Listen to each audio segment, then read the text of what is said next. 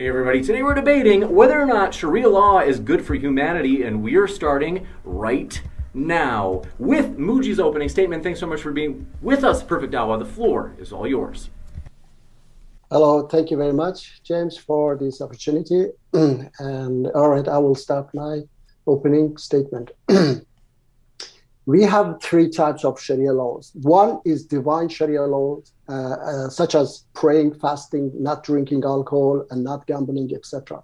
The second Sharia law is a man-made Sharia law based on fabricated hadiths, such as stoning adulterers, killing apostates.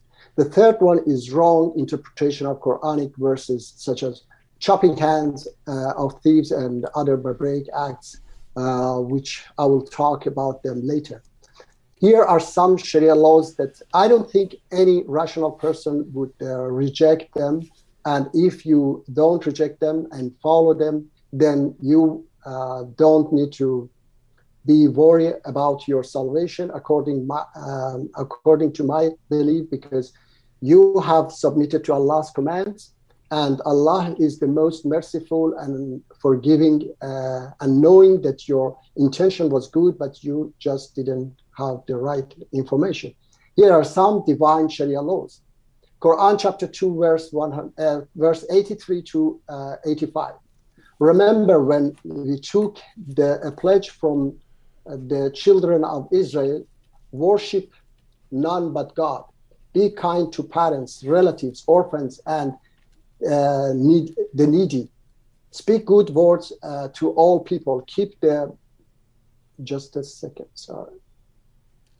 Yeah. Keep up the prayer, and you shall spend in charity. Then all but a few of you turned away, as you were not interested.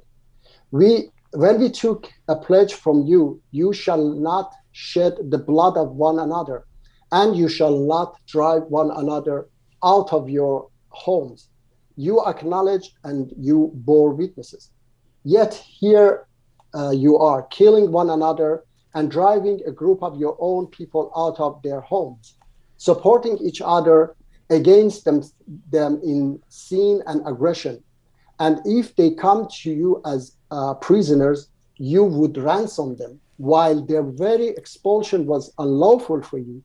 Do you then believe in some parts of the book and disbelieve in others?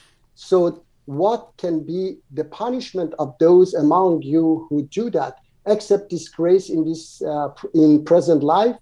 And on the day of judgment, they shall be turned to the most severe punishment. And Allah is not unaware of what you do. Chapter 2, verse 177. Righteousness is not in turning your face towards the east or the west.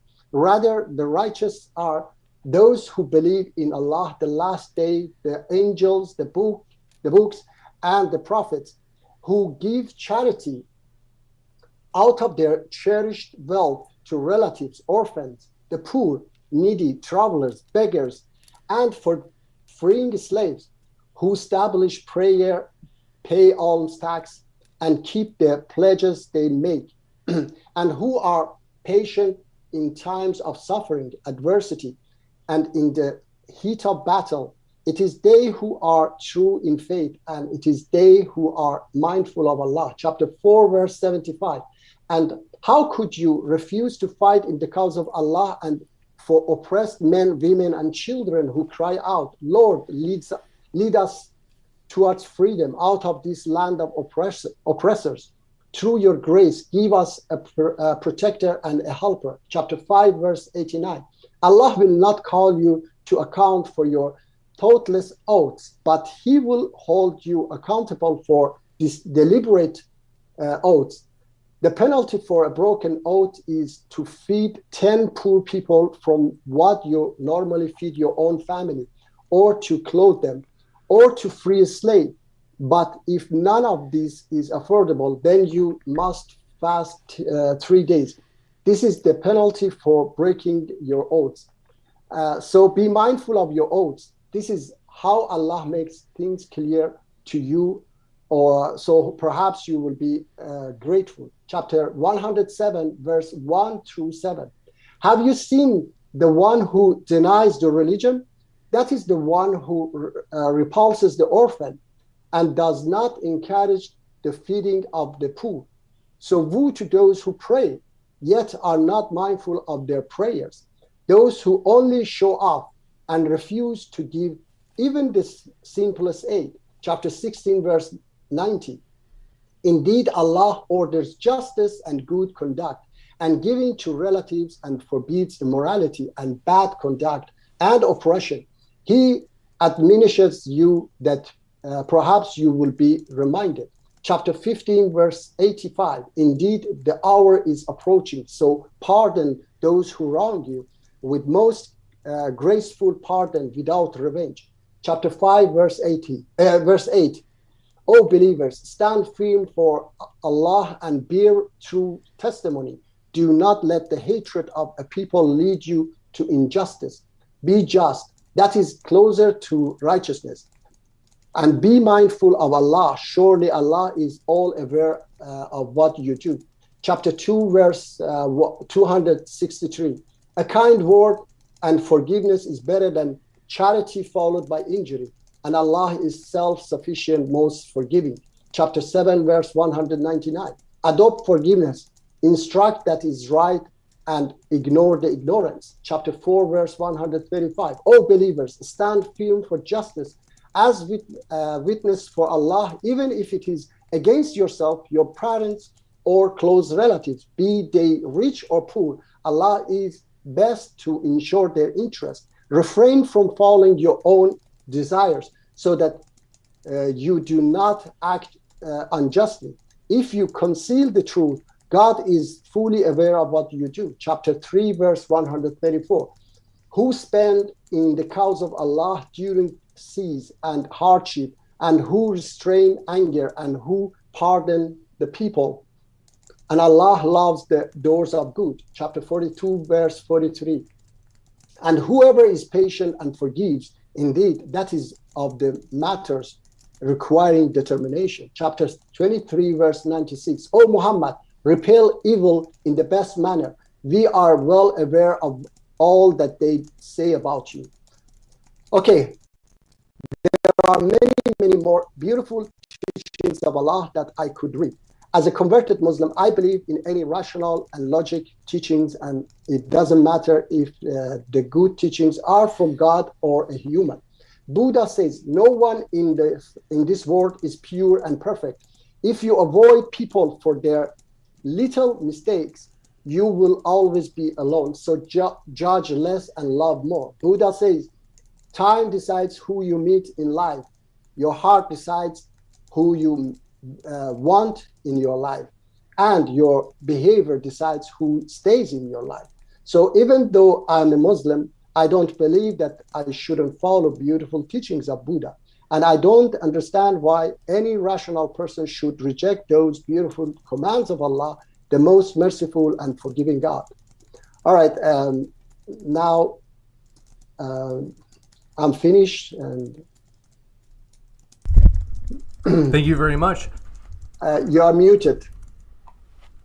Thank you very much.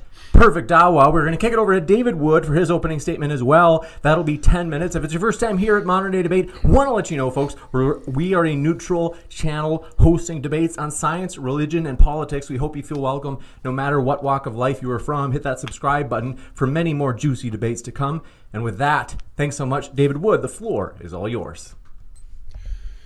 Thank you, James. I just glanced at the chat and I saw people are asking why you're so jacked. That's funny. Thank you. I appreciate you saying that.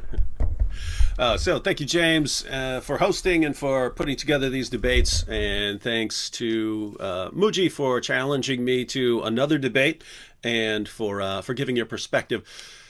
This debate is about whether Sharia is good for humanity. It's not about whether one particular Muslim's miracle of reinterpretation is good for humanity. So I'll begin by explaining why actual, genuine, 100% grade A halal certified Sharia is definitely not good for humanity. And it looks like Muji does want to talk about some of these issues. So we'll just lay out some of the issues and then we can discuss them. When we ask why Sharia is good for humanity, or whether Sharia is good for humanity, we're really asking something like, is the Taliban good for humanity? Does the world need more Taliban? Should the governments of the world model themselves after the Taliban? Of course, the answer is no. But why is the Taliban bad for humanity? The Taliban is bad for humanity because the Taliban enforces what has traditionally been understood as Sharia. There are plenty of different problems with Sharia that we could discuss. Let me give a few examples, and then Muji can give his understanding of these issues. And then once we have that, then there's another big problem here. Even if Muji is actually correct, there's a huge problem here. So some popular examples. First, under Sharia, a grown man can marry, have sex with, and divorce a prepubescent girl. This is confirmed in the Quran, the Hadith, and the most respected Muslim commentaries of all time. Muhammad himself, the pattern of conduct in Islam, married a 6-year-old and consummated the marriage when she... So we have to ask, is marrying prepubescent girls good for humanity? Second, under Sharia, Muslim men can take female captives as their sex slaves, and they can buy, sell, and trade sex slaves. Muhammad himself, the pattern of conduct in Islam, had sex slaves. In fact, he once got caught having sex with one of his slave girls in his wife Hafsa's bed while she was out running some errands. And so we have to ask, is sex slavery good for humanity? Is human trafficking good for humanity? Third, under Sharia, Muslim men can beat their wives into submission simply for fearing some sort of disobedience or rebellion from the wife. We learn from Muhammad in the Hadith that men are allowed to beat their wives until their skin turns green. Muhammad said that no one should ask a man about why he beat his wife because it's no one's business. So is domestic violence good for humanity? Fourth, under Sharia, penalty for stealing is chopping off the hand of the thief, but losing a hand makes it even more difficult for the thief to make an honest living. So is dismemberment good for humanity? Fifth, under Sharia, the penalty for adultery is death by public stoning. Are public executions by stoning good for humanity? Is that something that we should be implementing to improve the world? Sixth, under Sharia, anyone who leaves Islam and refuses to return to it is to be executed. Even popular Muslim YouTubers like Ali Dawah openly call for the public executions of apostates who spread their apostasy. So is publicly executing people for rejecting the most obvious false prophet in history good for humanity? Seventh, under Sharia, jizya is to be imposed on Christians and Jews who refuse to convert to Islam. Christians and Jews who don't want to convert to Islam and who don't want to be brutally murdered for their faith are required to pay money to Muslims as a way of publicly acknowledging the superiority of Muslims. So is it good for a religion to act like the mafia? Now, we see Sharia being implemented to various degrees in Muslim countries around the world. Many Muslim countries implement a watered-down version of Sharia where the most brutal penalties are no longer enforced. But we start to see Sharia in all its blood-spattered goriness, beheadings, amputations, groups like the Taliban or ISIS rise to power. We all seem to understand that it's bad for humanity. Even most Muslims, when they see Sharia being implemented, want no part of it. So why are we having this debate? Why are we having a debate about whether Sharia is good for humanity if Sharia is obviously bad for humanity? How is this even a topic for debate? Well, we're debating whether Sharia is good for humanity because there are Muslims who believe in Allah and Muhammad and the Quran, but who understand that Sharia, as it's been understood for nearly 14 centuries, is terrible for humanity. So they reinterpret the commands of Allah and Muhammad. but reinterpreting the commands of Allah and Muhammad.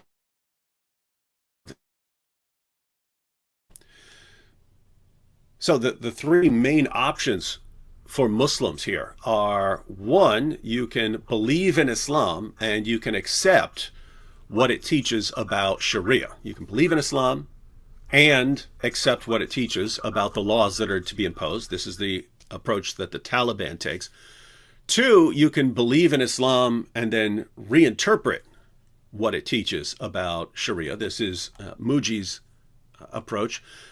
And three, you can stop believing in Islam. You can say, hey, I don't believe that this is from God, so I'm not going to reinterpret it. I'm just going to abandon this religion. So Muji's approach is actually fairly common nowadays, especially in the West.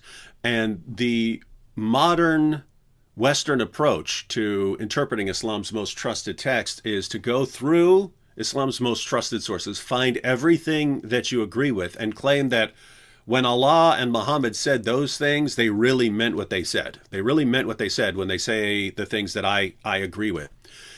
And then once you figured out that, wow, Allah agrees with everything I already believe in because I've gone through and I've picked out all the passages that agree with me. Once you've done that, then you can go through and you can find all the verses that you don't like, where Allah says that you don't like and don't agree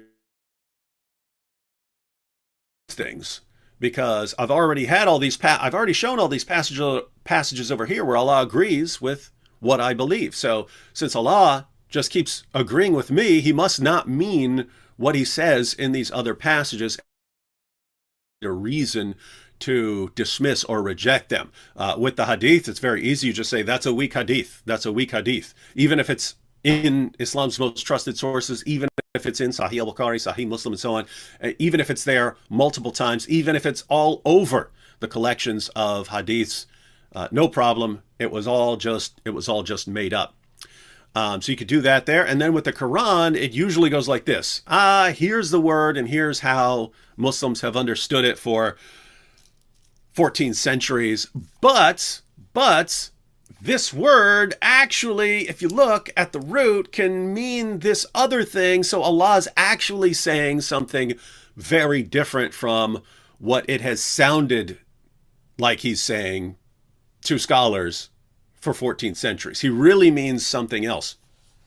And this brings us to two possibilities. And this is why I'll say that even if we grant everything about Sharia, in other words, if I sit here and I say, you know what, who cares what 14 centuries of Muslims and Muslim scholars and Muslim governments and Muslim leaders and the caliphs and the greatest Muslim scholars of all time, who cares what they all say? We are sitting in the presence of greatness, and Muji is the only one in history who's ever actually understood Sharia. He's got it. Suppose conclude that he is saying is pretty good, so therefore Sharia is good for humanity.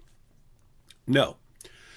Obviously, then you'd be saying that Sharia is so unclear, that Allah's commands, what Allah has commanded, is so hopelessly unclear that in 14 centuries it's been understood by one person. Who wants a legal system that can't be understood by the incredibly vast majority of people who ever try to understand it? No one wants a legal system that no one can understand. So, two options here, ladies and gentlemen. Either Allah meant what he said and it's brutal and it's bad for humanity, or Allah meant something completely different, but it sounds like he meant something that's horrible for humanity, and either way, that's bad for humanity. You got it. Thank you very much for that opening statement, David. And we're going to go into rebuttals, folks. Want to let you know, as I mentioned earlier, welcome to everybody, no matter what walk of life you are from. And with that, the 7-minute rebuttals begin. Thanks so much, Perfect Dawah. The floor is all yours for that first rebuttal. Oh, I think that you might be on mute in Zoom. Let me just double check. Yeah, all right. Thank you very much. I would like to say that, of course, David brought up a lot of different, things that for sure we don't reach to talk about all of them one by one. But anyway, if David says that all Muslims believe in that. First of all, it is not like that. I'm not the only one. I've said it many times before. There are other people, and my organization that I'm following also, they interpret Quran. But this, of course, they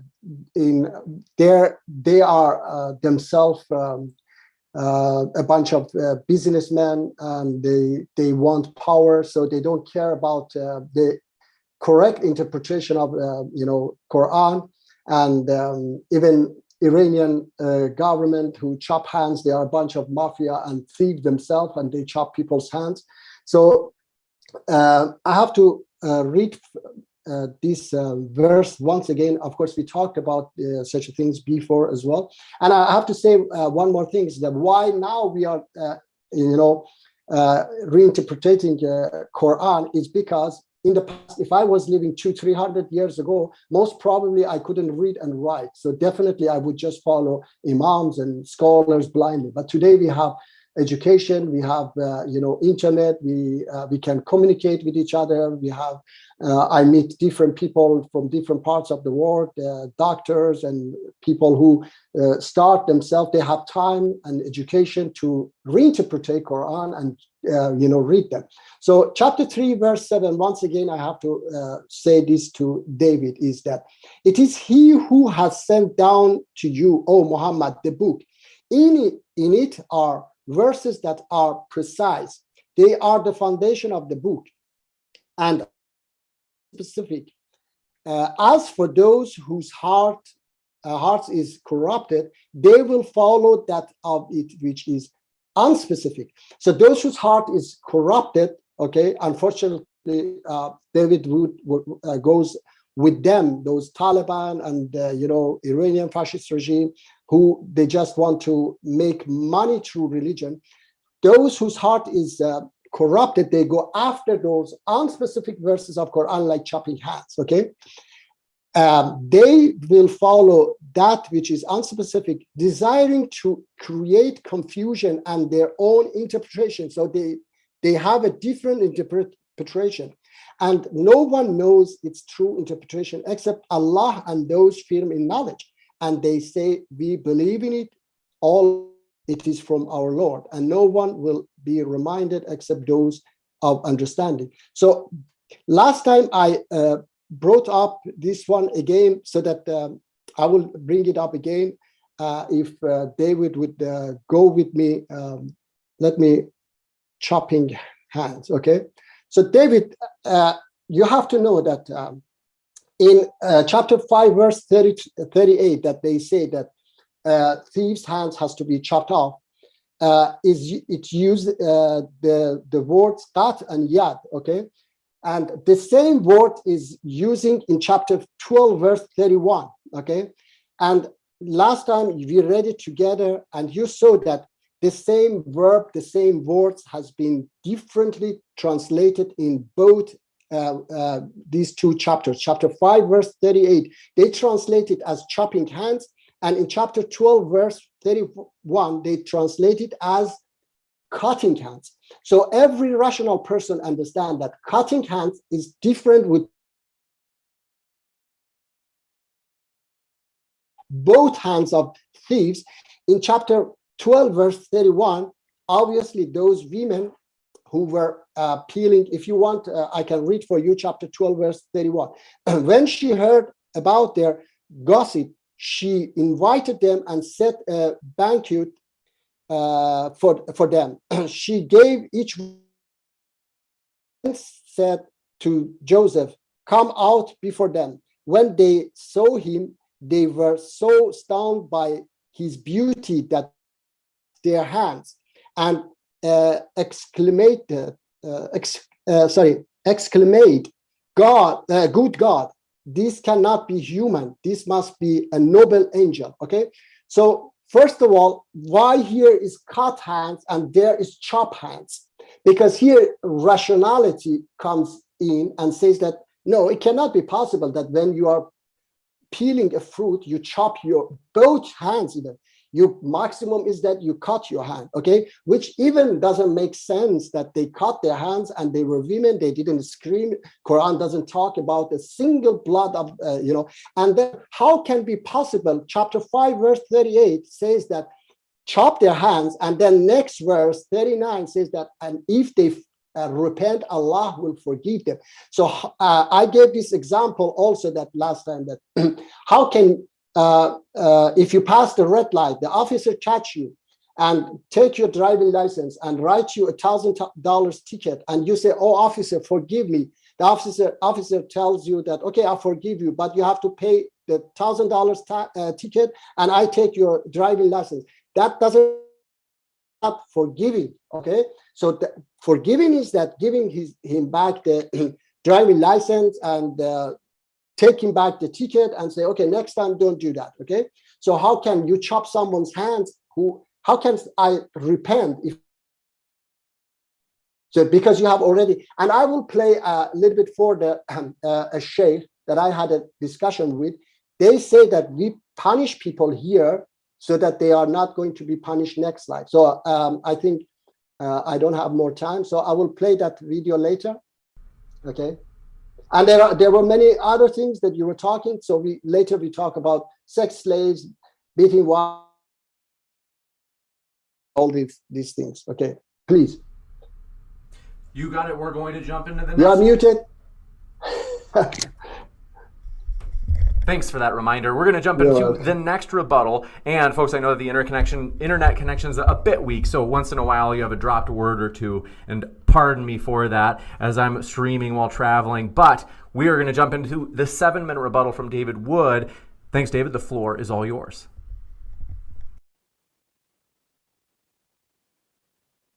David muted.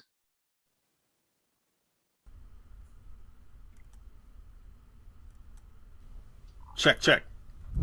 All right, okay. Ready for you and starting the timer right now. All right. Well, thank you, Muji. And in my opening statement, I showed that Sharia, as it's been understood for nearly 14 centuries, is obviously and indisputably bad for the world. It seems like Muji actually agrees with me. It seems like Muji agrees that Sharia, as it's been understood for nearly 14 centuries, by the vast majority of Muslim scholars and Muslim rulers and so on, is obviously and indisputably bad for the world. But Muji thinks that he understands what Sharia really is, and that it's very different from what we think of as Sharia. 14 centuries of Muslim scholars got it wrong, but Muji got it right. He quotes Surah 3, verse 7 of the Quran, which says that some verses of the Quran are unclear. Let me read what the Quran says on the issue of clarity of the Quran here. Surah 11, verse 1. This is a book whose verses have been made firm and free from imperfection, and then they have been expounded in detail. 12.1. These are verses of the clear book. 15.1. These are the verses of the book and of a Quran that makes things clear. 24.46. Certainly we have revealed clear communications. 26.2. These are the verses of the book that makes things clear. 27.1. These are verses of the Quran, a book that makes things clear. 28.2. These are verses of the book that makes things clear. 57.9. He it is who sends down clear communications upon his servant, that he may bring you forth from utter darkness into light. So it sounds over and over again in the Quran, like a beating drum, that Allah really, really means exactly what he says. And then we get to Surah 3, verse 7, where where Allah says that, hey, some of these verses only Allah really understands. And so what do? How do you reconcile those as a Muslim? Well, the traditional method of reconciling those passages is that some of the theological verses of the Quran can't really be understood by humans. Only Allah is really going to understand saying. Human beings can't get their mind around things of the unseen very well. So, but when Allah gives you a command, he makes his command crystal clear. That's the traditional way of reconciling all these Quran verses that say the Quran is crystal clear with this other verse that says that there are unclear verses. The theological claims can't really be understood by human beings. They're too far beyond us. But when Allah gives you a command, something to obey, he's crystal clear. Muji, it sounds like, completely reverses that, where when Allah is giving you commands on penalties to enforce and so on, when he's given commands, then these are the unclear verses. And then people just use those unclear verses to help out their own agendas here. And so he once again completely reverses what traditional Islam has taught. And so we can kind of go down the line. It looks like he only really responded to one of the points I brought up, but we've got a discussion period. So marrying prepubescent girls. The Quran has really sounded like it was saying that it's okay to marry, have sex with, and divorce prepubescent girls. Taking sex slave. That's been taken for granted. That was taken for granted during the time of Muhammad. Beating women into submission. If you simply fear rebellion from your wife, you can beat her into submission. Chopping hands off. And here, Muji says that this refers to chopping the hands off. He says the Quran, talks about repentance there and forgiveness. And so he said, how can I repent if my hand's been chopped off? But I think it's pretty clear. Repenting is you're changing your mind and ceasing with some sin that you've been committing. You can do that. You can stop committing something chopped off. In fact, that's the idea. The other issue is we see exactly how this works in the Muslim sources. So Sahih Muslim 4187, it's a long hadith, so I don't want to read all of it, but there were people who were thinking that Muhammad could simply intercede, or some wealthy person or some important person could intercede for someone who's going to have his hand chopped off or her hand chopped off, and just say, hey, well, we're not going to enforce that punishment because, some important person is interceding. And Muhammad, daughter of Muhammad, were to steal, I would have her hand cut off. So Muhammad's saying, look, if my own daughter got caught stealing, I would chop her hand off. So this is Muhammad, the Prophet of Islam, who's considered the greatest interpreter of the Quran. He's interpreting Allah's commands as, yeah, I would chop the hand off my own daughter, have her hand cut off. And we actually see Muhammad carrying out this penalty in the very next hadith, Sahih Muslim 4188. After he says this, so by him in whose hand is my life, even if Fatima, daughter of Muhammad, were to commit theft, and this is a response to Muji here, even if daughter were to commit theft, I would have her hand cut off. He, the Holy Prophet, then commanded about that woman who had committed theft, and her hand was cut off. So not Fatima, a woman who raised this issue for the Muslim community. She stole something, and Muhammad had her hand cut off. And Aisha further said, hers was a good repentance, and she later on married and used to come to me after that, and I conveyed her needs and problems to Allah's messenger.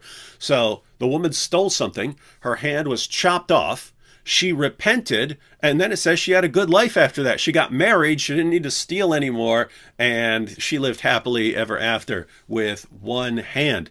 And so this is once again the problem that I'm talking about, because we can obviously go on and talk about stoning for adultery, killing apostates, paying jizya. We have all these issues, and the claim is that we need to reinterpret these things, but there are only two possibilities. Either they mean what they say, Allah's commands mean what they say, and it refers to these horrible penalties, or they mean what Muji says, in which case they're so horribly unclear that 14 centuries of Muslims all got it wrong. Either way, not good for humanity. Thank you very much, David. And thanks, folks in chat, for letting us know that a word or two occasionally drops, and I'm working on that connection issue. So thanks so much. We definitely have gotten that feedback. And we're going to jump into open dialogue. So this will be about 60 minutes. The floor is all yours. Perfect Dawah and David Wood. Of course, I said from the beginning, there are a lot of things that has been mentioned here, and I don't think we wish to talk about all of them. And you keep continue to say that I'm the only one who reinterpreted Quran, and I said that no, I'm not the only one. There are millions of people who understand it differently, and I said as well, in the past, people would just follow a bunch of scholars who their job was to sell God, and it is not only Islam, of course, it's in all other religions as well. Okay, and I want to share one, let me see, share screen, or how can I share file here? If you'd like to share screen, on the bottom of the... Yes, there is, I want to share file. Right, you do that by sharing screen. So if if you go to the bottom, as long as it's open, namely the file you want to show, you can select which window or which file you want to show. Let me see one second. Okay, sure. In the meantime, folks, our guests are linked in the description. Highly encourage you if you'd like to check out both Perfect Dawah's and David's link. As mentioned, that's in the description box below. Do you see it? Yes. I've got to adjust the size, but let me just adjust the size. Yes. In the meantime, folks, as mentioned, both of our guests are linked in the description, and now they can see it full screen. All right. David, you see here that somebody's talking, this is Sunnah al-Dawood or something. Yeah. Somebody's talking to, I think, a Jew, okay? Somehow this person wants to say that Quran and Torah, I think, yes, are the same, from the same origin or something. And he says that, look, the stoning verse in Torah and Quran is the same. Yeah, then I believe in these and who revealed these. He then said, "Bring to me learning amount transmitted." Said, "Let me see." You is talking about the stoning verse of Torah. Do you read it? Yes, I know this hadith very well because it's one of the hadiths where Muhammad affirms the inspiration, preservation, and authority of the Torah. So yeah, he has the Jews bring the Torah of their time. We know what the Torah of that time said. And Muhammad said, "I believe in you and in the one who revealed you." So he affirms the actual Torah. So we use this to refute people who say the Bible's been corrupted and so on. Okay, all right. That's the thing, is that these people have tried so hard. First of all, when I talk to these extremists and say that these hadiths, like stoning adulterers, is fabricated, they say right away, look, it is in Torah and Bible, okay? And I tell them that, how come you believe that Torah and Bible have been corrupted, okay? And then only when you want to prove me that these verse that is missing in Quran, this barbaric act of stoning a human being is missing in Quran, and you cannot find it, and you try to persuade people that it was eaten by a goat, and then everywhere in different hadiths you try to, and here also they try to prove it through Bible and Torah, okay? Which of course I say that these verses, these commands were never a command of the most loving God, that I, a sinner, stone another human being to death, okay? So these are practice of the barbaric pagans, and Quran confirm it in many verses of Quran that if you do this, they stone you. So stoning in Quran is an act of pagans, okay? So that's why Muji. Yes. I'm not gonna correct anything you say. I'm just the issues we're talking about right here. So I'm just going to clarify what you're saying, because you brought up like the hadith, the goat eating them and so on. So I'm just gonna for people who are new to all of this and don't know what we're talking about here. So here's the issue, ladies and gentlemen, that Muji is pointing out.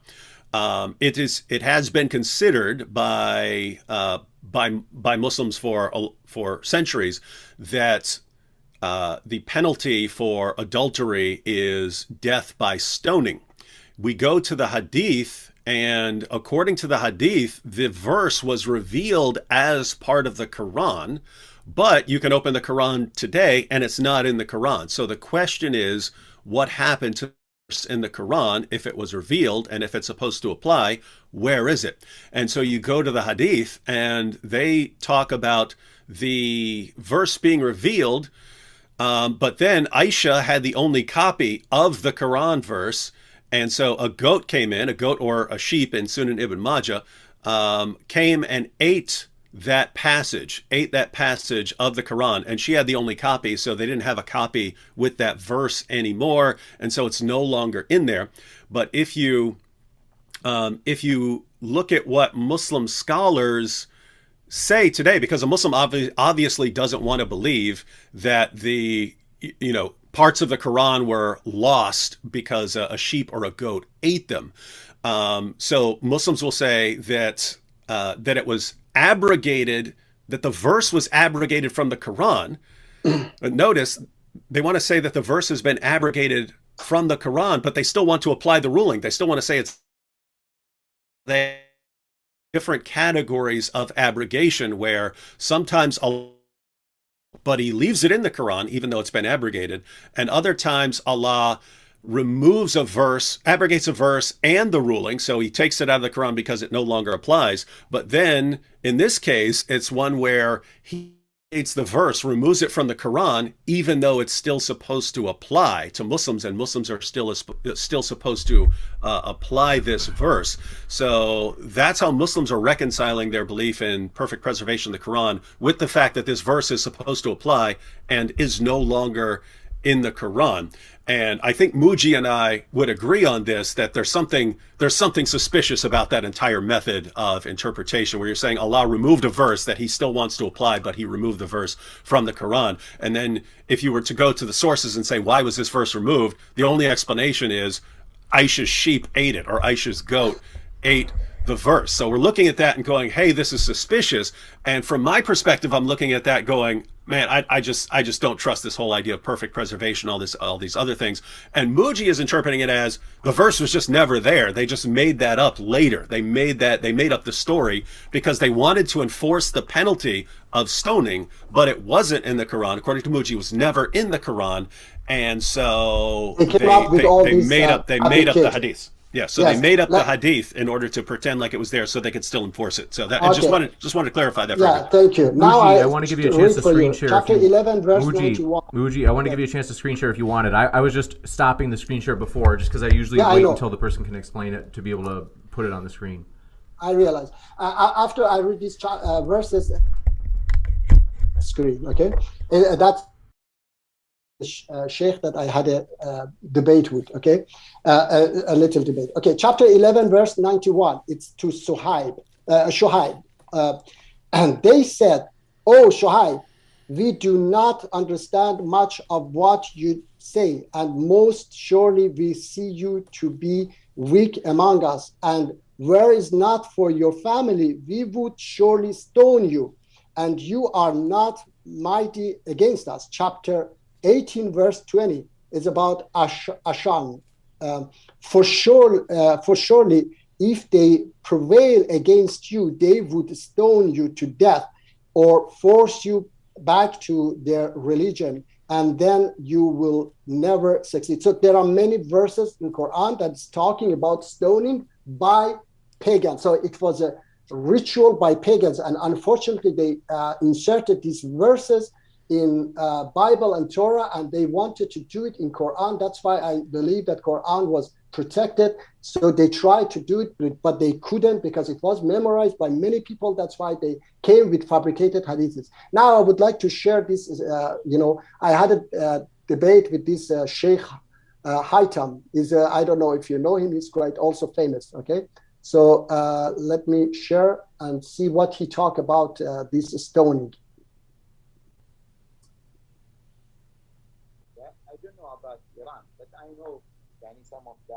The audio is super low. I don't think anybody's going to be able to hear it. Okay, it's low. Let me see. You could always just say what the scholar says. Yeah, you can. Yeah. All right. Okay.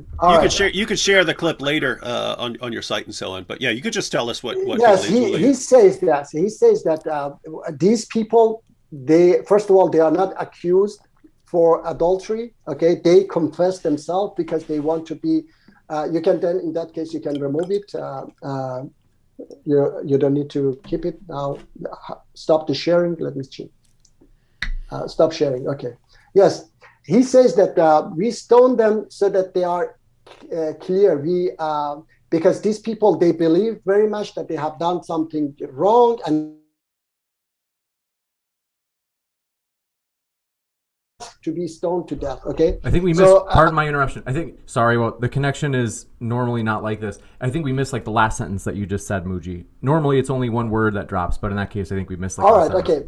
So I said that this sheikh said that they stone people to death because these people, they believe that they have done something, committed something wrong, and they want to be pure. So they come and ask this sheikh and these extremist people to stone them to death so that they go to heaven. And this sheikh was once saying that, and then after this, there was an imam also, I was talking, imam from Houston Mosque, that he said that I do not believe that this, because Allah cannot put me in, question in the day of judgment that you should follow a verse that you cannot see in Quran. Okay.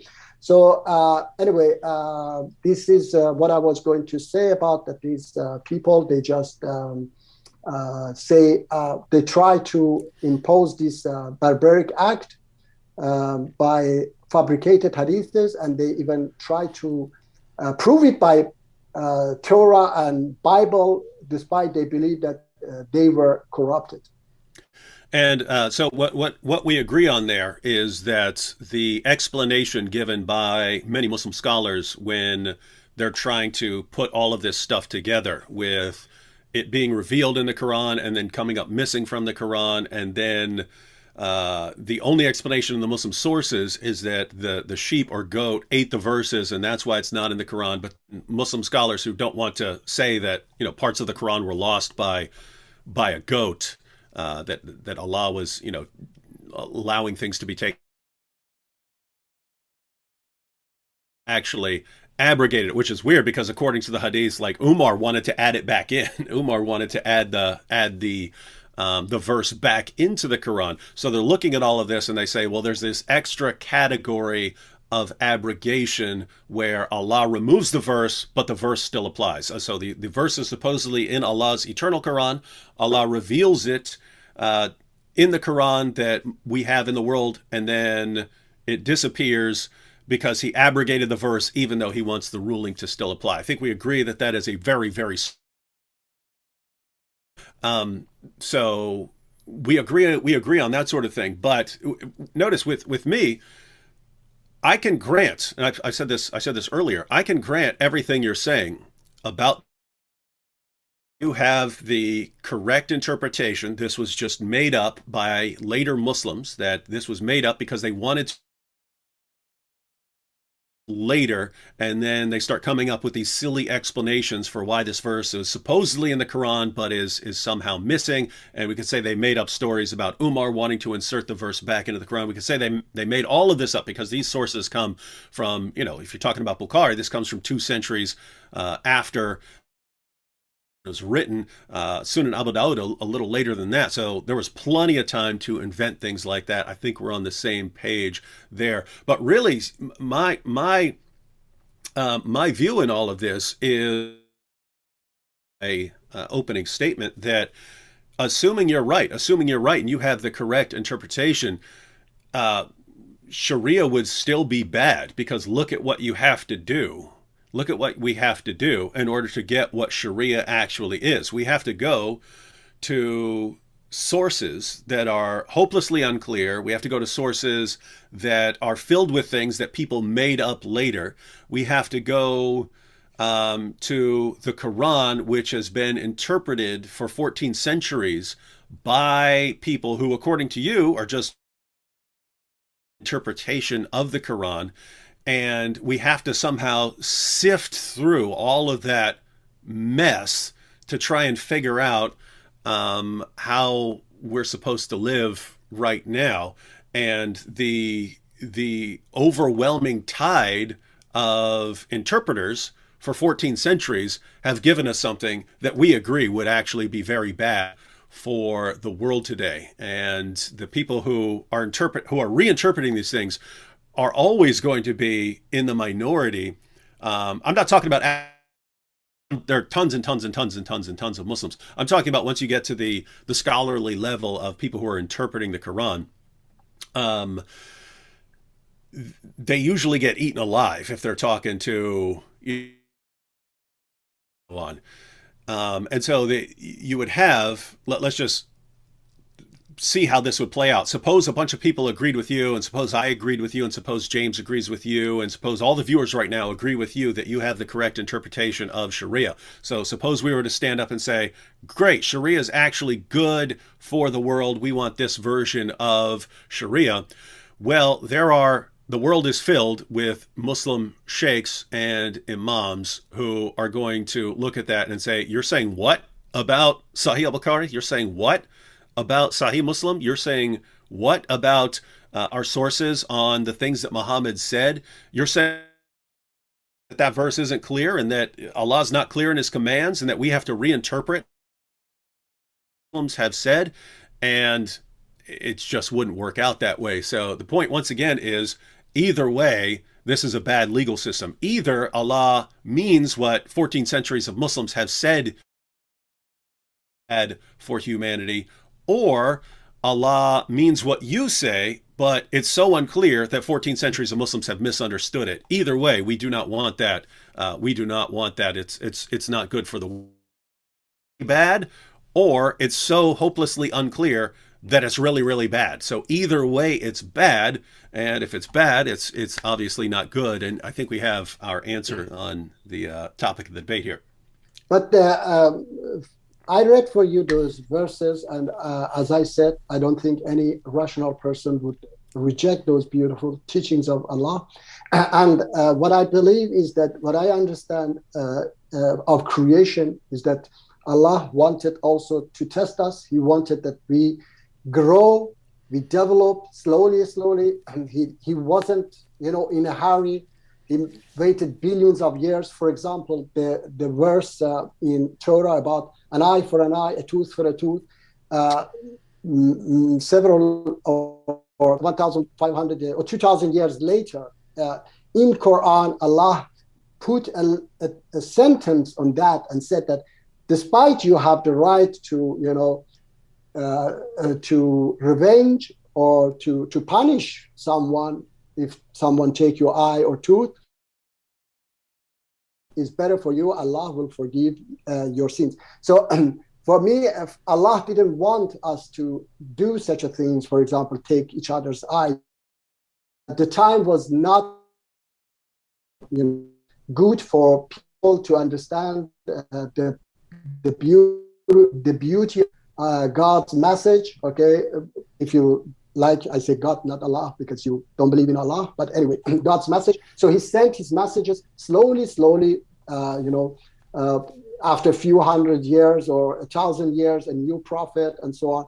So this is, but he waited. He knew that one day we will understand, and one day we start, people educate themselves, and we start to open these, verses of Quran and understand it in a better way. Because as I said, any rational person would understand that you cannot forgive someone that has been already punished so severe, okay, that both hand has been chopped off. When Allah in the next verse says that, and if they repent, Allah will forgive them. And then next verse says that, did you know that the entire universe belongs to Allah? He can forgive or punish whomever he wants. So according my understanding is that we are not the one who can punish people or judge people. Let me read. It is not only me. I will read for you once again. Ali radiallahu was writing to his governor of Egypt, says that Malik, the worst people for you must be those who try to reveal people's mistakes and sins, because people make mistakes and sins, and the governor is the one who must cover them. Do not try to find people's mistake, because your duty is to fix the problems that leads people to bad deeds. And it is God's right to judge people, not yours. cover people's mistake and sins as much as you can, so that God covers yours. So it is not only me, it is it has been 1400 years ago also. Ali radiallahu says, "I'm not the one who judge people. You are not God. God is going to judge people. You are not going to punish people. Fix the problem." Okay. So about you know, wife beating. I think last time I was telling you as well. I don't know if you want. I'm fine. I'm fine going on a new topic, Muji. Just let me give my thoughts very quickly on what you just said, and then we can move on to this issue. I just want to respond to the idea. But first of all, we do agree on the idea. I would agree that God can reveal something that people aren't going to be able to fully process or grasp, and that it's going to take, because a lot of people don't understand how messed up a lot of ancient cultures were. And you just come in, and if you were to just give something completely, just radically different that they would never in a million years understand, it's not going to go very far. I would be totally fine with Allah in Islam injecting some ideas into society that people might not grasp at first, but then over time they would grasp. The question is whether that's actually the case here. But the only thing I really disagree with here is this idea that if someone is punished, then you can't forgive them. It's not forgiveness if someone's been punished, and that's just not true, right? If you like rob me, let's suppose I'm walking outside and Muji robs me and so on, and then you end up going to court and they sentence you to 10 years for robbery. I can still forgive you or not forgive you. I can still say, you know what, I just hate this guy forever. He robbed me. It's totally horrible. Even though he's being punished for it, I still hate him. Or I could say, you know what, and he's been punished. Why am I still going to hold this against him forever? You know what? I'm going to go ahead and forgive him. And again, in the hadith I quoted, the entire issue was brought up before Muhammad. Can we just let this woman slide with some intercession? Can we please not chop her hand off? And that's when chopped off. Muhammad orders them to chop her hand off. They chop her hand off, and then it says, but then, she had a great repentance, meaning she just turned away from her life of theft and so on, got married, and lived happily ever after with a missing hand. So just so you know, I'm totally fine with you saying that stuff didn't happen. Just agreeing on that little point that you can't forgive someone if they've been punished. Of course, I would say you can definitely forgive people if they've been punished. But if you want to go on to the issue of wife beating, that's fine. No, David, I don't think that you made a wrong. It's you put two different parties here: the government and yourself. Okay. The government cannot say, "Okay, now you repent. We forgive you." 10 years he has been there. If you release that person after 9 years, okay, you forgave him 1 year, okay? So you can say that we forgive you 1 year. But after 10 years, and then I told you that why in that chapter, the other chapter is the same sentence, the same words are cutting hand, and this one is chopping hands. What makes them think that here you have to say chopping hands and there you have to say cutting hands? Because there in the chapter 12 verse 93, I think it was, it doesn't make sense that that those women were peeling the same verb, the same words, and then this hand has been 120 times used in Quran.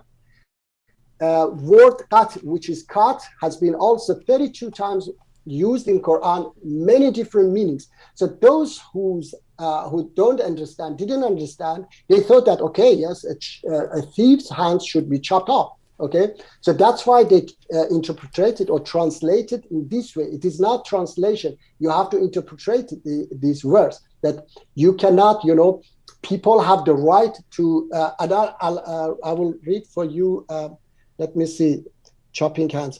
Allah says in chapter 16, verse 61, If Allah were to punish people immediately for their wrongdoing, he would not have left a single living being on earth, but he delays them for an appointed term. And when their term arrives, then they cannot delay it for a moment, nor can they advance it. So if Allah was going to punish people, then he would do it himself. He wouldn't, wait that I punish people, okay? So he says that I give them time. How come Prophet Muhammad, he forgave Abu Sufyan, who killed hundreds of Muslims? He didn't put him a single day in jail. His wife, Abu Sufyan's wife, killed Prophet's uncle, Hamza. She didn't go to jail a single day. And then you chop someone's hands for stealing something? That's not true.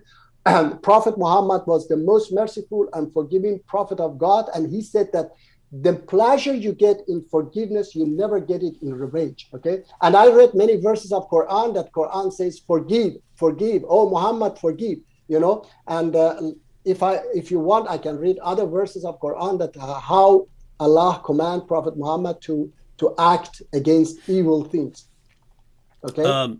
Yeah, let me just respond very quickly. On the issue of the government forgiving someone, well, they're not forgiving someone if they punish people. Even that's wrong. The way people have conceived this is if you commit some crime, you do something wrong, there's some sort of, it's like there's an imbalance in the world. There's an imbalance of justice has been wronged, and now there's some sort of imbalance. There's something that has to be fixed. And so the concept in Islam is like something is out of whack, both with God and with the world and with your fellow human beings, and that somehow needs to get put right. And the traditional Muslim view is that once you've been punished, all right, it's been fixed. The scales have been fixed. You stole something. Now something is out of balance. There is injustice in the world. Well, now your hand has been chopped off. Okay, that's the method that Allah gave for human beings to then set that right. So now things are in balance again. Now we forgive you. Things have been made right through the penalty that Allah has given. As for the rest of these things, Muhammad just forgiving everyone, forgiving the people who I still don't know how you're reading sources, because you can go to a source and say, well, Muhammad forgave this person. So in other words, they come to Mecca. Muhammad says that, all right, everyone has to convert now, or start running. And then, your people are converting, his old enemies are converting. To me, it looks like that was always Muhammad's goal from the beginning, was to get his tribe to submit to him as leader. Once they did that, I think he was good. But the same sources would say that Muhammad gave a list of people who had insulted him at various times, and say that those people have to be executed, even if they run to the Kaaba, to seek refuge. Those people still have to be killed. So it looks like we have the same method over and over and over again, which is go through the source, whether it's the Quran or whether it's the Hadith or commentaries or whatever. Go to the source. Go through the source, find all the passages. If it's the Quran, we already have the method. We already have the method right now. Since the Quran says in Surah 3, verse 7, that there are some verses that are unclear, well, great. Now you can use that as a Muslim to go through the Quran and say, well, all the verses that I like, well, those are the clear verses. That's where Allah meant what he said. And all the verses that I don't like, the verses that are bad, those are the unclear verses. Those are the verses where we have to interpret it through the lens of these. And then that's what you have to do with the Quran, because you obviously don't want to reject parts of the Quran. But with other sources like the Hadith and so on, there it's simpler. Just every Hadith that you go through, if you agree with it, you say, you see, this supports my view of what the Quran says and what Islam teaches and what Sharia is.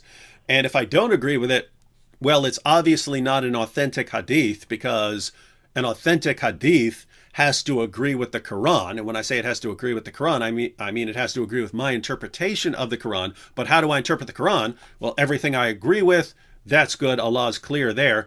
And everything I disagree with, that's unclear. We have to do some serious interpretation. But this would just go back to my point. If this is the method that we have to use to get to a version of Sharia that's actually good for the world, it's still bad for the world, because something that depends on that methodology for figuring out what the rules are for how we're to interact with the world would be bad. It would be bad if you give rules understood for 14 centuries that very, very few people have actually grasped that. So that's my position there.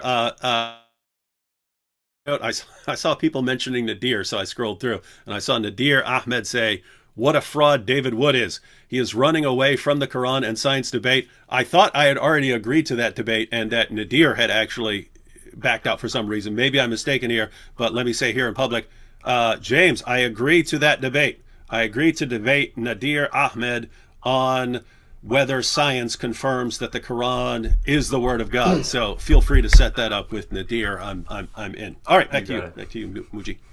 All right. Yeah. Chapter 76, verse 8.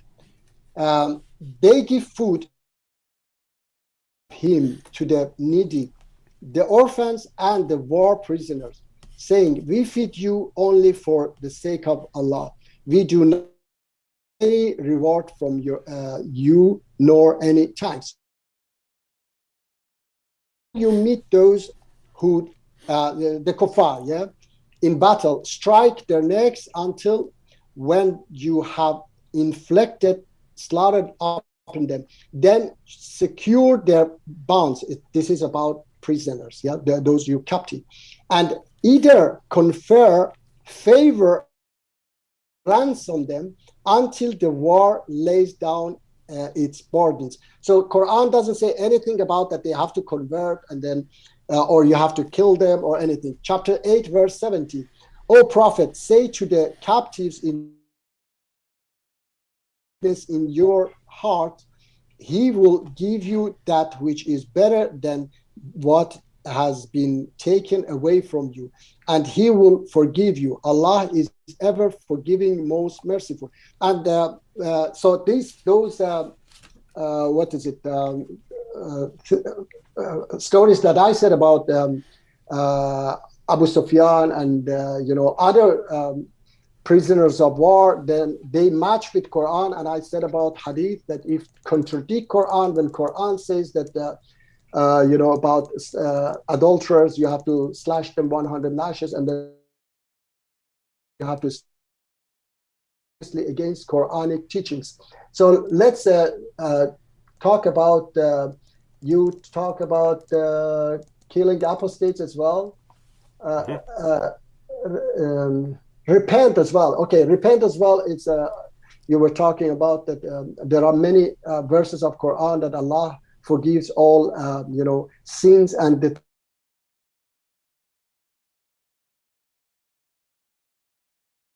side when their time is off is not me that if you kill somebody, I just take you and execute.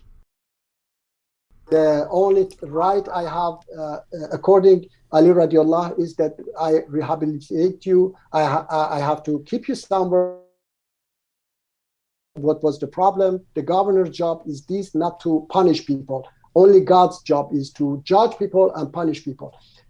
Killing apostates, of course, we have a lot of verses of Quran that says no compulsion in religion, and about those who believe and disbelieve and then believe and again and disbelieve. Allah never says to kill them, because if the punishment was killing someone who believed and left Islam, then they couldn't believe again, okay, after have been already killed. Of course, I have scholars who read such a things and gives verses of Quran, which I don't know what was the problem that I couldn't play. You were not hearing that. And sex slave, Quran says that you have to marry them. There is no any sex slave, and it's exactly like marriage. Let you talk, I can find the verse about. I'll talk. So the issue, ladies and gentlemen, in the Quran on the issue of taking sex slaves is that the Quran, and of course much more common in the Hadith, would say that Muslim men are supposed to guard their private parts, so their except for their wives and those whom their right hands possess. Surah 33 verse 50 even applies this to Muhammad, that the people that Muhammad is allowed to have sex with are his wives and those whom his right hands possess. And so those whom your right hands possess has historically been interpreted as the people you've captured in battle. That's what we see over and over again in the Hadith and in the Sirah and in the commentaries. So there are these two categories of people that you're able to have sex with: your wives and those whom your right hands possess, your battle captives, your slave girls, and so on.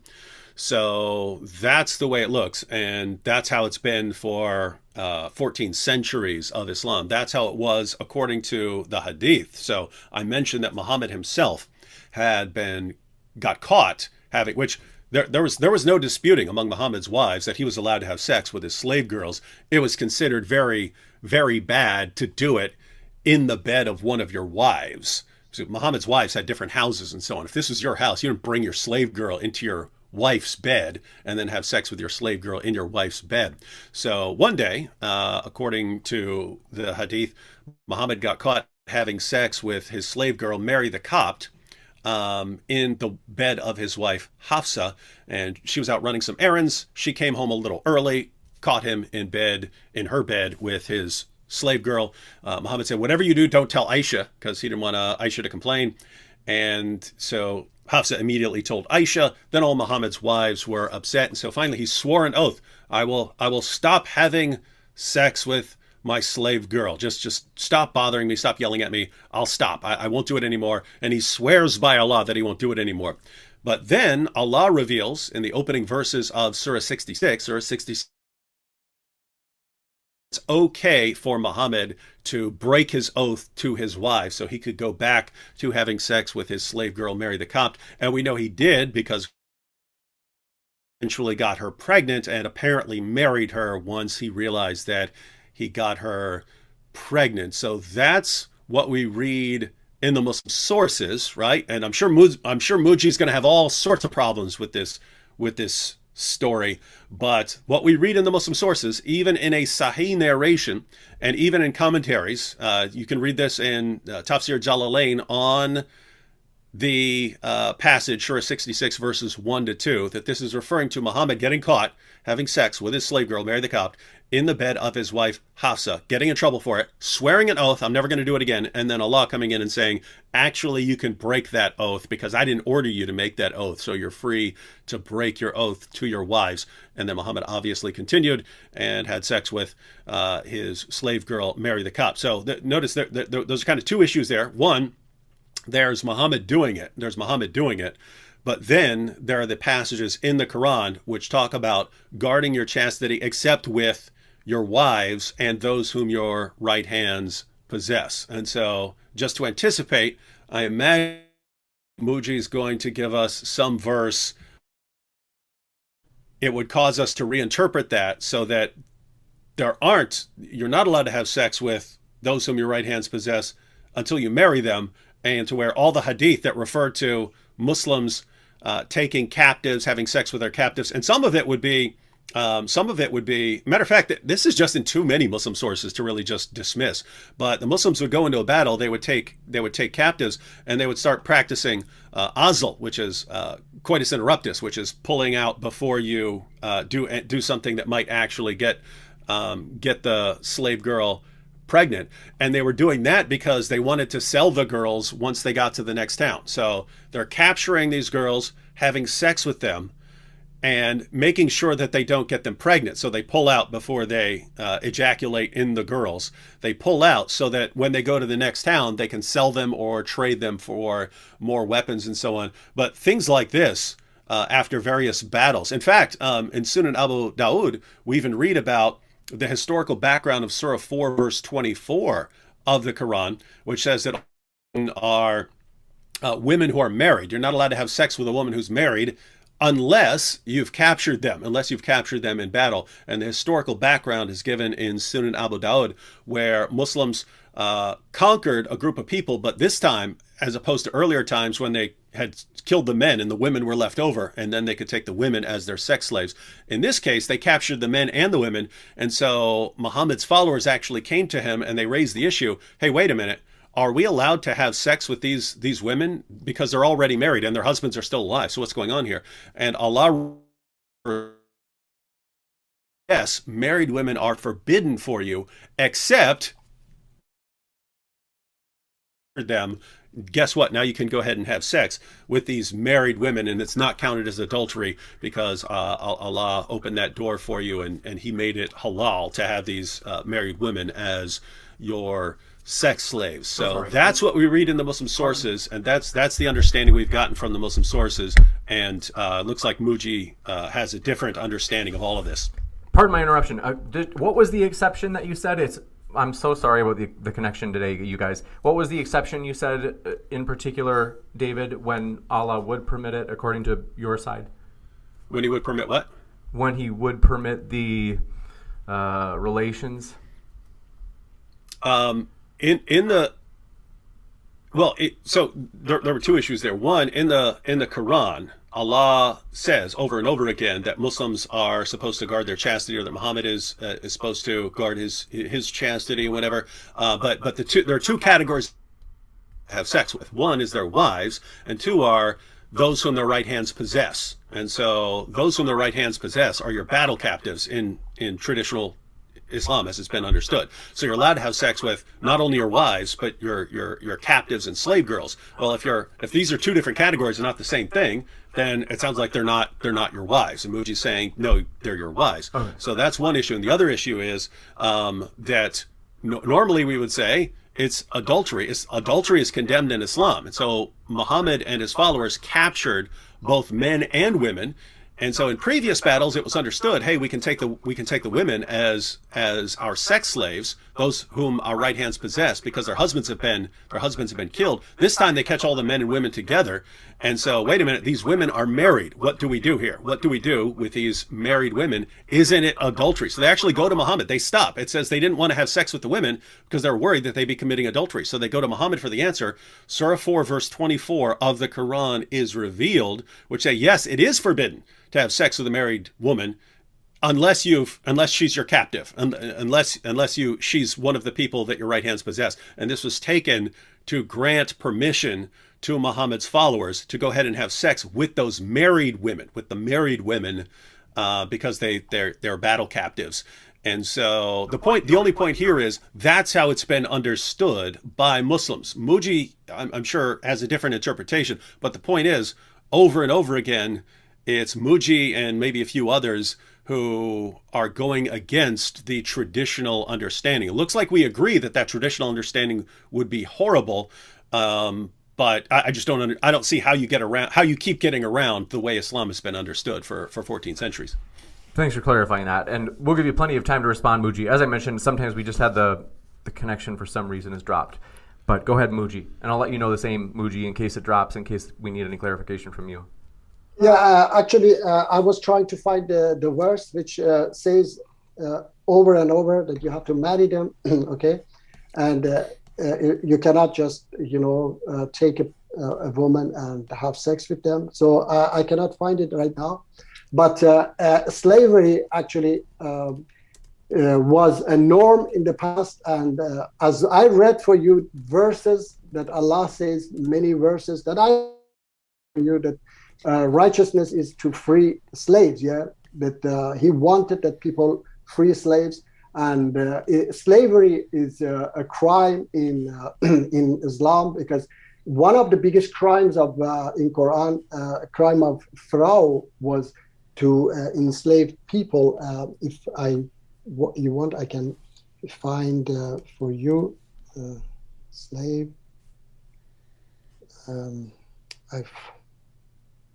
And a reminder, folks, our guests are linked in the description, both here on YouTube as well as at the podcast. So if you're listening via podcast, you can look down in the description box below. You can find both of our guest links there as well. And with that, thanks so much. Perfect Dawah, I'll kick it right back to you. Yeah, I unfortunately I cannot. But anyway, it's mentioned that his crime was to taking, Bani Israel or Israelis enslaved. So one of his biggest crime was enslaving people. So slavery in Islam is itself a crime, but that it was not possible for the time to abolish it entirely, and is like sorry, it's like I can give you this example that in Sweden, 1949, they realized that this alcohol is very bad for the society, so they tried to stop it by a referendum, and because 51% of people voted against banning it, so the government couldn't stop it because it was in their culture. So what government did was put it in liquor store, and the liquor store was closed, open only 9 in the morning until 6 in the afternoon, and you couldn't drink in the public and so on. So in such a situation, when people do not accept it, then the one who want to impose is not just to, because especially that in Quran, it is, you cannot force people to believe in Islam. There is no compulsion in religion. So that's why Allah came with different methods, slowly to free slaves, and it said it in many verses as well, that slavery was one of the crimes of the Pharaoh. And if you want, we can talk about, by the way, I would like to say once again, David, I was telling you last time that loving people that Jesus, peace be upon him, orders you, is not to, tearing people's book or chewing people's book or demonizing people always in your videos. It's not correct that I say to my Christian neighbors that I love you, and then I chew their Bible. And I hope that you try from now on work towards peace, and of course, if you are against such a hadiths, I'm also against them. This wrong interpretation of Quran, I'm also against it. But I urge you that you follow the command of Jesus, peace be upon him, and love your neighbors as yourself, love one another. Unfortunately, I made a great mistake and went to talk to this Christian prince, and I don't know from which religion these people follow. He's, I think, one of your friends. Half an hour almost I was talking to him. 20 times he called me stupid, donkey, Abdul. Please, I also say to my fellow Muslims, don't so much talk about Jesus was crucified or he wasn't crucified, he was prophet of God or he wasn't.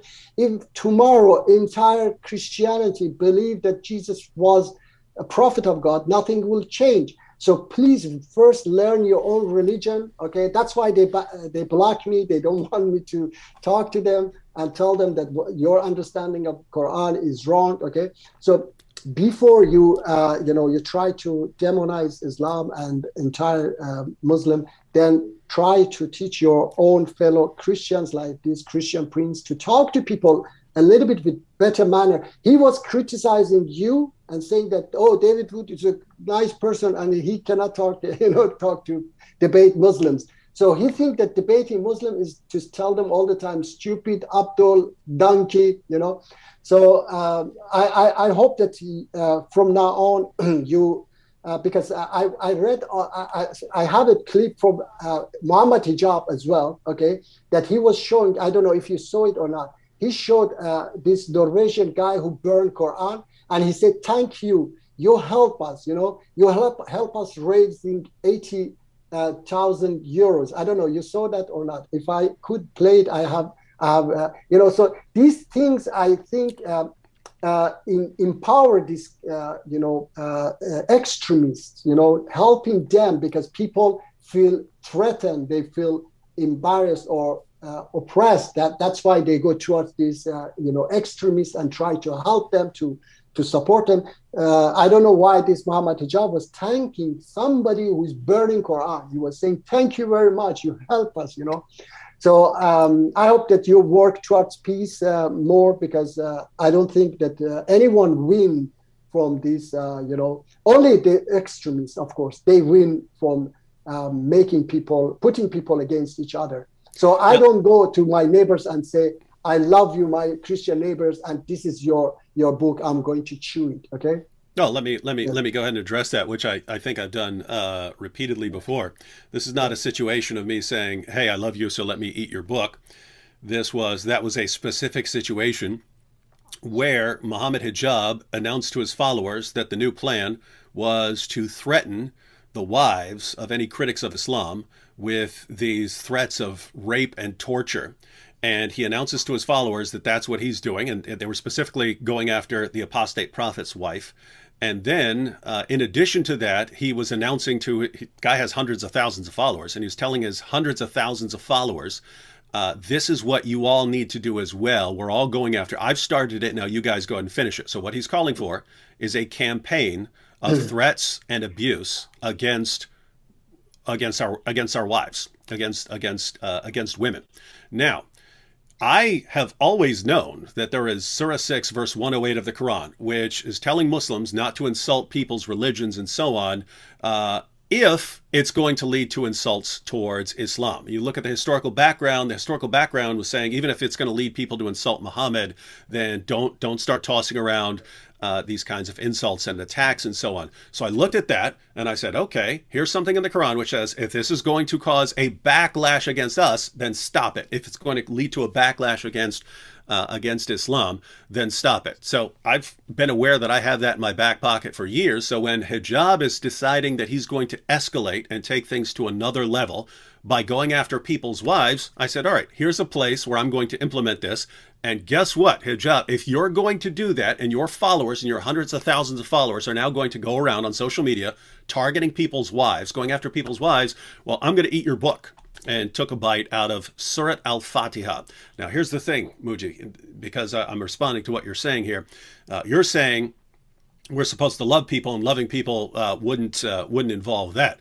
I think it's just the exact opposite. I think if I know a situation where I can prevent some horrible abuse of women and keep men from doing it, I think I'm actually obligated to do something. It doesn't mean I have to do it exactly that way. That was just what popped into my head. First thing that popped in my head right when it was happening. But my view is that if you can stop some horrible behavior and stop some horrible abuse of women, targeting of women with online harassment, of rape and torture, I think you have to do that. So here's the thing. If you let me replay that situation over and over, if you put me, and by the way, he did stop. They did stop. They stopped it right there. It was, oh, he's going to eat the Quran. Let's stop this horrible, horrible behavior. So it did. In my defense, it did work. But here's the thing: if you give me that same decision to make over and over again, and say, okay, these guys, these people with this thug mentality, are going to go on a campaign of harassing people's wives, unless you do something to stop them. 100 times out of 100 times, if you give me 100 opportunities, what are you going to do in this situation? 100 times out of 100 times, I'm going to do something to make them stop. And if that's eating the Quran or making origami out of the Quran, I'm going to do that 100 times out of 100 times. The different perspective is, I don't say, oh, but that's offensive to them. Of course it's offensive to them. You have to deal with people sometimes who the only way to make them stop some horrible behavior is to do something that they're going to find offensive. So I would do that every time. I don't regard that as unloving. I think that's like something very loving to do. Hey, I'm standing up for women and I'm making you guys stop before you do some really bad stuff. I'm making you guys stop. In other words, it's ordinarily bad to shoot somebody, but if someone's about to blow up a busload of children and you shoot that person to make them stop, well, there it's not, oh, you're unloving, you shot someone. No, that's not bad. That's definitely different situation. Yeah. With all of that said, we're kind of off topic, complaining about different people and so on. Yes. At the end of the day, on the issues that we're talking about, Sharia, I'm still stuck on. Even if I agreed with that, I don't agree with everything you're saying, but even if I agreed with everything you're saying, I said you are correct in every interpretation, and every hadith you say is fabricated, you're correct. Even if I were to grant every interpretation of every Quran verse you've given and grant every hadith fabrication that you've said is fabricated, even if I grant everything you've said, we're still stuck with the method of interpreting the Muslim sources would be such a mess. It would be such a sloppy process that the vast majority of Muslims who study these issues have gotten it wrong for the vast majority of Islamic history. And if that's the case, then even if it were something good, if it's that unclear to where people are reading it and it's not actually saying chop their hands off, it's saying something else, but everyone's interpreting it as chop their hands off, and this leads to amputations for 14 centuries because there's still places like Africa and so on where they do these amputations because of what they think the Quran means. So if the Quran is that hopelessly unclear, then it just shouldn't be the basis for how we live today. All right. That's I said from beginning that life is a test, and Allah, God didn't make everything so easily, because some atheists ask why God didn't create us perfect, why God, for example, why God allows hyenas eat their prey so terribly, in such a terrible way. Okay, so they bring up, everybody can bring up their own wishes, that I wish that it was like this, but chapter 23 verse 96 said, "O Muhammad, repel evil in the best manner. We are well aware of all that they say about you." And I read many other verses of Quran that in reality chapter 5 verse 38 says that stop them, the thieves, okay, and if they repent, Allah will forgive them. Okay, and even stealing is not only one place. Allah says in another verse that stealing information is also stealing. Let me find it for you to read. So stealing is not just to take something physically. Okay, chapter 12 verse 79. So woe to those who write, chapter 15 verse 18.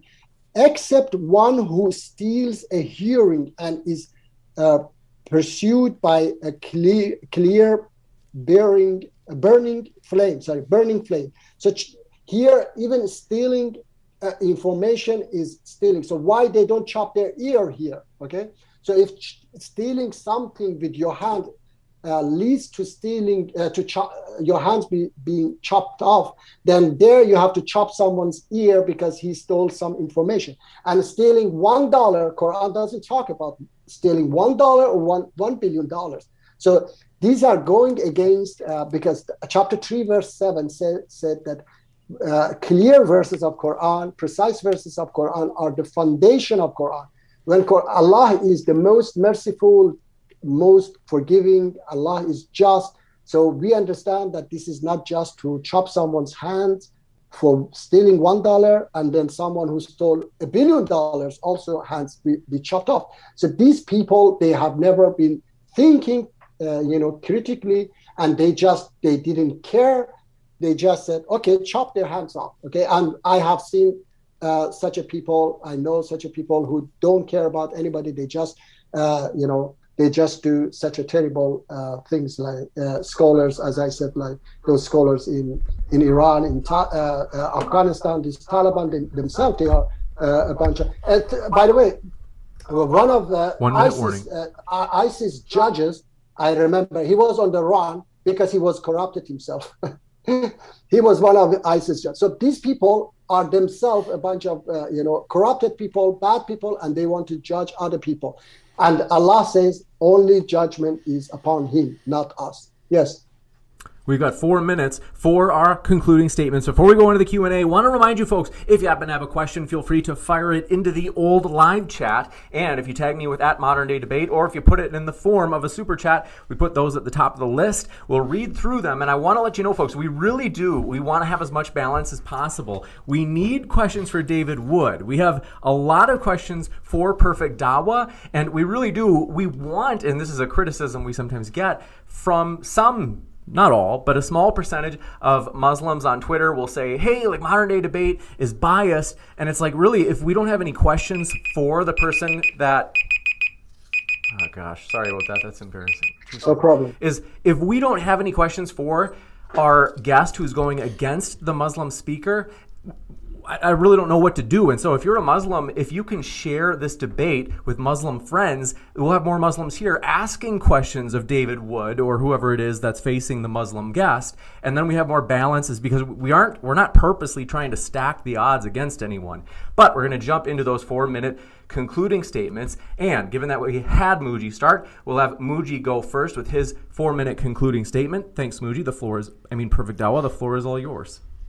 All right, thank you. I just would like to say that I wish that we all, as I said, that those verses I read, if you just follow those verses, that you understand and they are clear, they teach you to love people, give charity, and so on.